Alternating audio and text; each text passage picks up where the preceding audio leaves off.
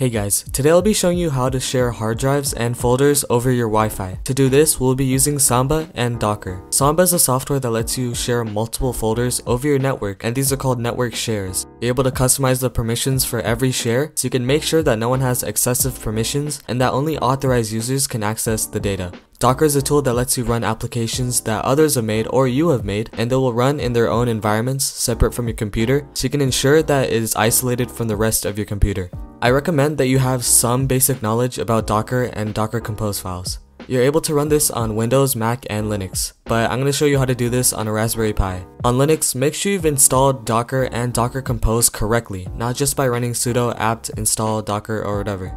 You can search up online how to properly install it for your device. After the tutorial, I'll show you how to connect to the Samba shares on all of your devices like your phone and computer. So let's start the tutorial. So right now I'm in my home directory. What I'm going to do is just go into the optional directory and I'll make my container there and my image. So first we're going to have to make our Samba image. So first let me just make a new directory. I'm going to name that custom Samba _ image. Let's cd into that. And now whenever you're creating a Docker image, we have to make a Docker file. So sudo nano docker file. Alright, so this is what our Docker file is going to look like. We're going to base it off of Alpine. So we type from in all caps, Alpine.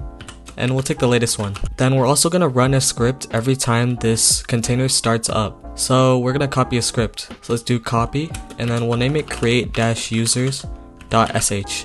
And then we'll just copy that to the root folder. So that's what it should look like. Now for the run statement, we're going to first run apk update. I'm pretty sure apk is the package manager for Alpine. Then we're going to run apk add Samba to actually install Samba. Then we're going to make the script that we're going to add executable, because without that it won't be able to run. Okay, that's all I need to put for run, and we'll make a new line. And then the command that it runs every time it starts up will be sh, which starts the script. And also, we're going to make the directory where all your shares are. We're going to make those, accessible to everyone and writable for everyone. So for me, I'm going to store all of my shares in /mount. If you don't have this, and you might run into some writing issues and you won't be able to write into some of your folders. So I'm going to place all of my shares into /mount, and then I'll run this chmod -r777, which makes it writable for everyone, and then /mount. And then the last command we're going to do is sleep infinity. We're putting this here because after this script is over and it does this, then the container will just end, and we don't want that to happen. So we'll put sleep infinity here just to pause forever, but Samba will still work fine. Now we're just going to save this, so Ctrl X, Y, and then enter. Now let's add the script to add all the users. So sudo nano create-users.sh. Now let me just copy that in here and I'll explain what it does. I'll leave this in the description, but basically we're going to give this container a couple of variables. One of them is going to be the user count. And let's say we have two users. User 1 is equal to something, password 1 is equal to something, user 2 is equal to something, and password 2 is equal to something. So what this is saying is, so let's say user count is 2, it'll run this thing 2 times for each user. So in the first run, I will equal 1, and then what this is trying to grab is user 1, and this is trying to grab password 1. Then it'll go ahead and add user, it'll add the user to the container, and then it'll add that user to Samba. Then in the next run, I will equal 2, and then this will grab user 2, and this will grab password 2, and it'll do the same thing. Then it'll exit out of the for loop, and then it will start the Samba service with smbd. I hope that explained everything, and I'm just gonna Ctrl X, Y, and enter to save it. And now we're actually done with the image. So now let's build it. Okay, now to build our image, what we're gonna do is type docker, and then image build -t, and then you'll put the name of the image. -t signifies you want to name it. So I'm just going to name it Samba, and then you put where the directory is of the Docker file. For me, it's in the same directory, so I'm just going to put period. But if you aren't in the same directory, you can just put the actual location of it, like this. But I'm already in the same directory, so I'm just going to put a period. Then just let it build. For me, it was super quick because I've already run this before, but for you, it'll update the repositories and install Samba. Now let's actually create the Samba container. We just created the image, now let's create the container. So I'm gonna go back a directory, and I'll make a directory called just Samba. Now let me change into that. We actually have nothing in here, but first what I'm gonna do is just paste in the actual Samba configuration file. the default configuration file that shows up when you install Samba. Now we don't actually have Samba installed, but we can just go online and search for the example configuration file. I'll leave a link to it in the description, and I'm just going to paste that into the directory. Okay, so let's put the smb configuration file here, so sudo nano, and I'm just going to paste that here. It's just a default configuration, I didn't add anything to it yet. So let me just save that, and now let's just make our docker compose file. So sudo nano docker -compose .yaml or YML, it doesn't matter, Docker accepts both. And now to start out for a docker compose file, we have to type services : and we're gonna put Samba, and then another colon, and then 2 tabs. And now we're gonna put container name as Samba. You can put whatever you want. And then if you want to put this container into your own network, you can do that by specifying the network mode. But I don't have one on this computer, so I'm just not gonna do that.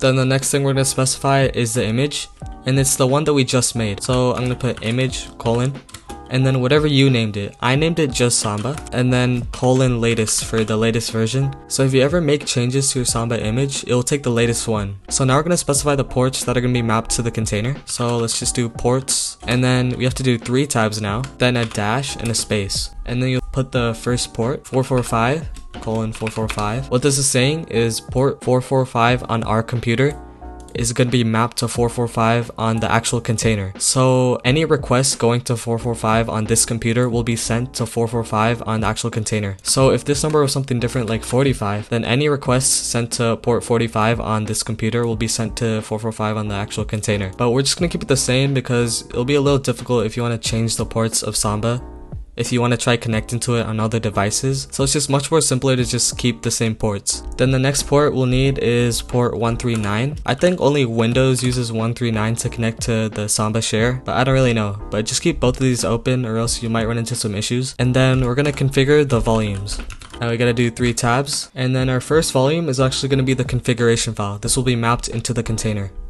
So we'll put a dash space, and then specify where your actual Samba configuration is located. For me, it's in /optional/samba/smbd.conf. I just created mine, you can see right here. It's right here. And I'm in the optional/samba directory, so I just put location for this. Then we're gonna map that to where Samba looks for the Samba configuration file by default. And by default, Samba looks at /etc/samba for the configuration file, so that's where we're gonna put it. Then our next volume is gonna be our actual share. Your share can be located anywhere on your computer, but in the image we told it to make /mount writable for everyone. So it doesn't matter where it's located on your actual computer, but when you're mapping it inside of the container, you must map it to somewhere in the mount directory. For me, I'm just gonna keep it the same, and this is what I'm gonna do. That's where my share is located on my computer, and I'm gonna mount it to /mount/admin share. Now this is what's on my computer, /mount/admin share, and this is where it's gonna be inside of the container. So this folder can be wherever you want, but inside of the container, I made it so that it should be in the mount directory. Then our next one is gonna be in the same place, but it's something like this, and we'll mount it to the same place too. Now we're not done yet, we have to pass in some variables like the usernames and the passwords. So go ahead and type environment, and then 3 tabs, a dash, a space, and then we'll put in our user count. It's gonna be 2 for me. User 1 is gonna be admin, password 1 is gonna be 1234, user 2 is just gonna be Madhu, and then password 2 will be 4321, just for this demonstration. And I'm gonna set restart to always, so if it ever stops randomly, it'll just restart back up. And if your computer shuts off and you turn it back on, it'll restart too. Or you can also put unless stopped, and then your computer will always start back up unless it was stopped manually. Actually, I don't think it's underscore, I think it's -stopped, but I'm gonna just change it to always. Alright, now we can save this configuration file. And now the last thing we have to do is configure our smb.configuration file. So I'm gonna make some space at the top. So I'm just gonna do this really quickly. Alright, so this is just your basic configuration for what each share should look like, and there's not really that much you need to put there. The only mandatory thing you need to put is the path to the actual location of the folder or hard drive, and this is the location to where it is inside of the container and not on your computer. So just put the path there, and then for the optional things, if you want it publicly shown on your network, then you can put yes or no.